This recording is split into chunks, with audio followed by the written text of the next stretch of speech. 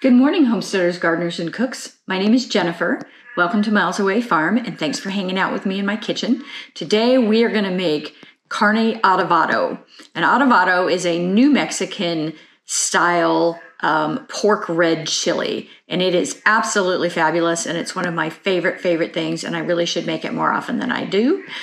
I used to live in Durango, Colorado for many years, and we would travel down into New Mexico, and it was a staple down there, and we fell in love with it, and I've been making it ever since. The actual recipe for the red chili sauce is based on the recipe on the back of a bag of hatch New Mexico chilies, and that's a separate video, and I'll put a link to it up above. And then the recipe for the pork itself is based on one from America's Test Kitchen, but I'll probably adapt it a little bit as I go. But we are going to take this beautiful red chili sauce that we made a few days ago, and we're going to turn it into fantastic New Mexico red chili dinner. Come join me. So this is the last pork shoulder that I had in my freezer. And the trick with pork shoulder, it's a wonderful cut of meat. It's got a lot of interconnected fat that cooks down beautifully in a braise and gives you a really wonderful texture.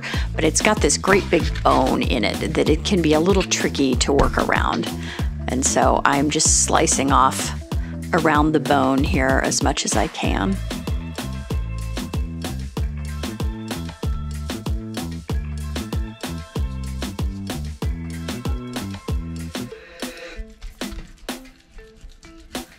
And I really should be using a boning knife here instead of my chef's knife. But, you know, sometimes you just keep going with what you picked up.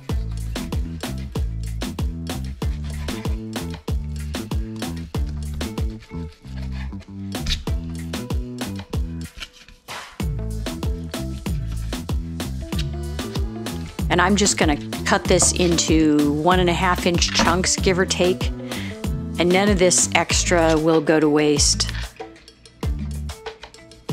We're gonna make a quick pork stock that will go to the puppies. A little bit of extra fat cut off there, but not much. And I'm looking ultimately for 3.5 to 4 pounds of chunked up meat. So I kind of hit it on the nail there. This is a tablespoon of kosher salt. And you want to mix that in so that it's thoroughly coated, and then let it sit for about an hour.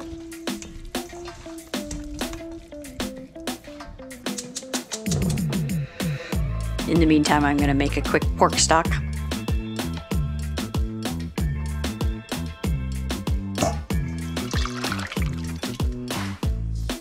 Once that pork's been sitting for an hour with the salt, I'm going to add in our red chili paste. Give that a good stir. And some recipes will call for marinating it, and if I had been in less of a hurry, I might have thrown this back in the fridge and let it sit for 6 or 8 hours, but I'm just going to go ahead and put it directly into my Dutch oven. The nice part about this is I'm not browning the meat, so it's a really quick recipe because I'm not having to brown everything first.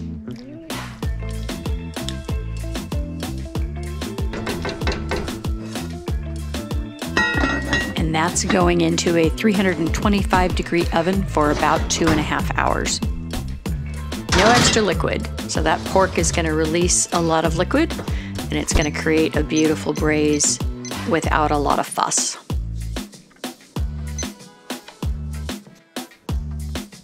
Meanwhile, here's our pork stock cooled off. And we have farm dogs. They are rescue mutts, and nothing ever goes to waste on our farm, and so this is the kind of treat that they live for.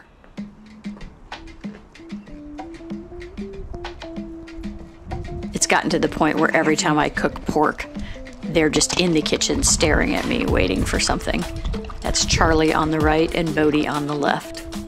And since somebody's likely to comment, we are okay with giving our dogs slightly cooked pork bones. We've been doing it for many years, and fingers crossed, never had an issue. 2.5 hours later, our braise is finished.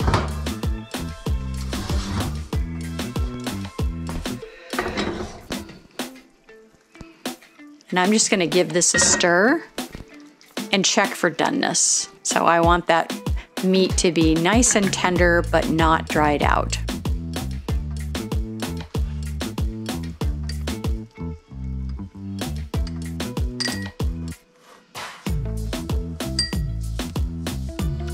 And it is indeed perfect.